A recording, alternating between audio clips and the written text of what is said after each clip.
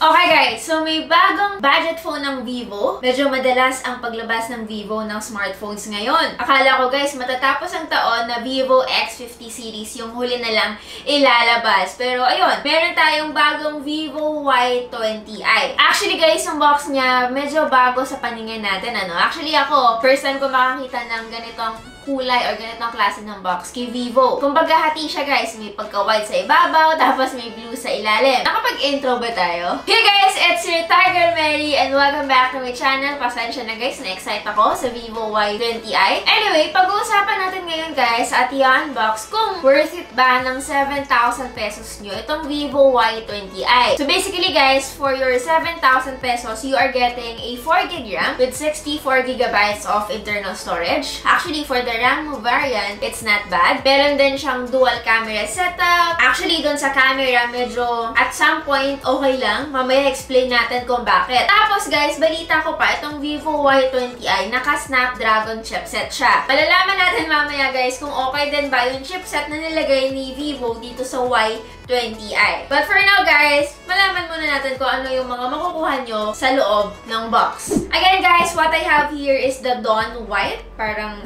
Dawn Zulweta lang. Anong meaning ng Dawn White? So, pag open natin ng box, guys, ayan o, may ganito pa siyang smaller box, katerno, diba?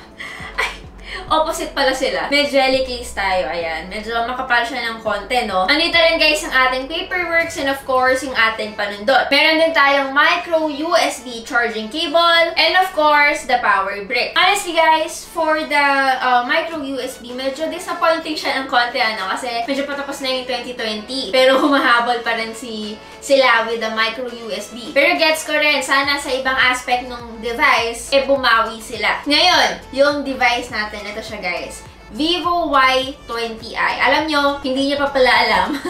Si Jason sumasagot pa. Natutuwa ako. I'll be very honest with you. Reading the specs on paper, sakto lang naman sila but not to the point na super impressive. But, first impressions ko guys even Jason guys, nung binuksan niya yung box, una niya agad sinabi, magkano to? Tapos nung sinabi ko na, I think around 7,000, hindi siya makapaniwala kasi ganun ka-premium yung feeling na naramdaman niya dito sa Vivo Y20i. Yes guys, in terms of its physical appearance, hindi siya disappointing. Kahit na budget phone lang siya or polycarbonate plastic, meron siyang heft to it. Kumbaga parang yung weight niya, it adds more premiumness. To be exact guys, 192.3 grams. Knowing na sakto lang din naman yung battery capacity niya na 5,000 mAh. Anyway guys, kung gusto nyo makita yung ating closer look para dito sa Vivo Y20i, ito again yung tinatawag na Dawn White. Again, napakaganda ng kulay. Alam nyo, may chismis nga akong sasabihin sa inyo. May mga mid-range devices ngayon na kinompare ko dito, hinawakan ko, mas naramdaman ko yung premiumness dito sa Y20i kaysa sa mga smartphones na mas mataas sa kanya or doble pa yung presyo. I'm being honest guys. Again, this is not sponsored by Vivo. Anyway, for the buttons guys, sa kanan meron tayong volume rocker. Sa ilalim nandito yung ating power button that doubles as a fingerprint sensor. Sa kaliwa nandito yung ating SIM card tray na merong dual SIM and expandable din siya guys via micro SD card. Tapos sa ilalim may headphone jack, microphone, micro USB port and of course the speaker grill. So yun guys, na-setup na natin at lahat itong Vivo Y20i. Actually guys, napansin ko doon sa kanyang speaker, medyo mas malaki siya than usual. Yun lang guys, dahil nga budget phone siya, hindi siya dual stereo speaker. So, lahat ng sound na maririnig nyo ay manggagaling lang sa ilalim. Kung gusto nyo marinig guys yung kanyang audio quality, paparinig ko yan sa inyo after this clip.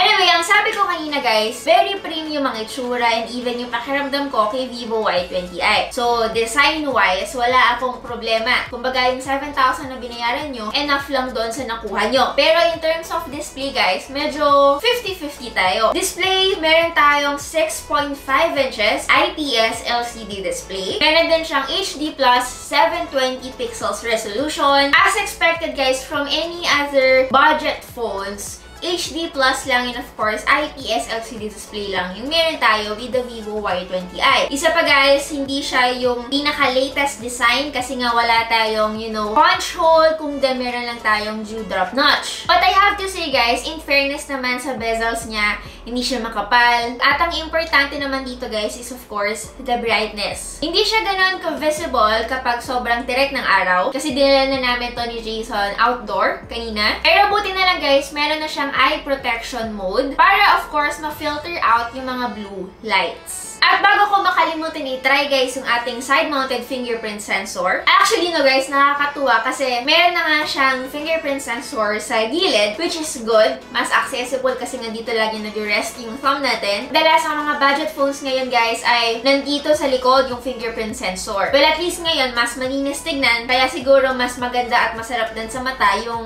design ni VIVO Y20i kasi nga very clean. And in fairness naman guys, si VIVO Y20i, fast and responsive yung sensor niya, kaso lang, hindi siya ganun ka-consistent. Also guys, nakakatawa napansin ko lang manipes lang itong VIVO Y20i for a smartphone na merong 5,000 mAh battery capacity. To be exact guys, 8.4mm thick lang siya. Anyway, para sa dalawa niyang camera setup sa likod, meron tayong 13 megapixels na main camera and a 2 megapixels bokeh camera. Honestly guys, hindi ako magrereklamo. Alam niyo kung bakit? It's better guys na wala tayong mga unnecessary camera para lang masabi na marami siyang cameras. So honestly guys, bokeh and a main camera na 13 megapixels, okay na ako sa combo na yun. Pero syempre ako guys, para lang naman sa akin, gusto ko syempre sana ultra-wide na lang yung sinama nila. But then again, a 7,000 smartphone, magre-reklamo pa ba tayo? So pupunta tayo guys sa camera app. Pag open natin, meron tayong of course the auto mode. Sa left, we have the portrait mode na kung saan pwede natin gamitin yung 1x and 2x.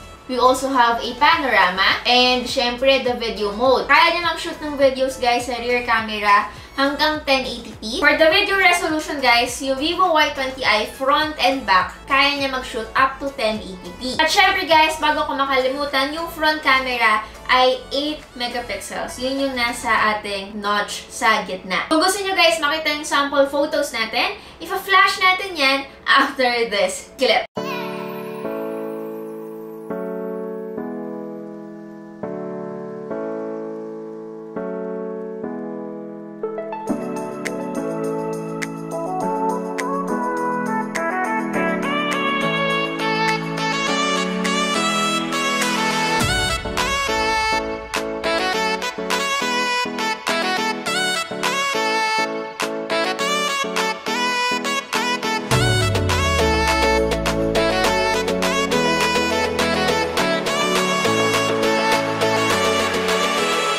Guys, ito yung kauna-unang smartphone ng Vivo na merong side-mounted fingerprint sensor. Yes, guys, ito yung first nila. Kasi kilala talaga guys si Vivo na gumagamit ng in-display fingerprint sensor sa mid-range devices kapag budget sa likod. So, first time to guys. Ngayon, Mary, ano na ba?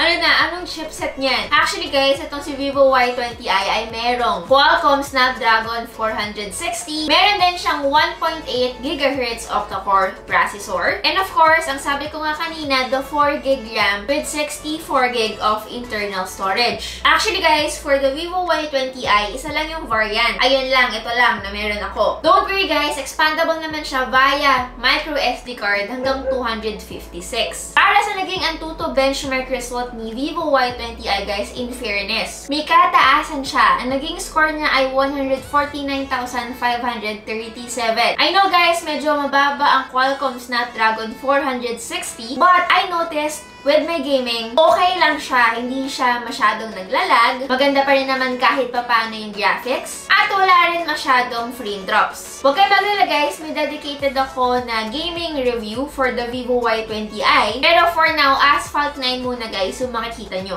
Actually guys, para sa akin, okay na okay yung chipset na meron itong VIVO Y20i. Probably because mas optimized din siya kaysa sa MediaTek. So kumbaga guys, in terms of optimization, okay na okay si VIVO Y20i.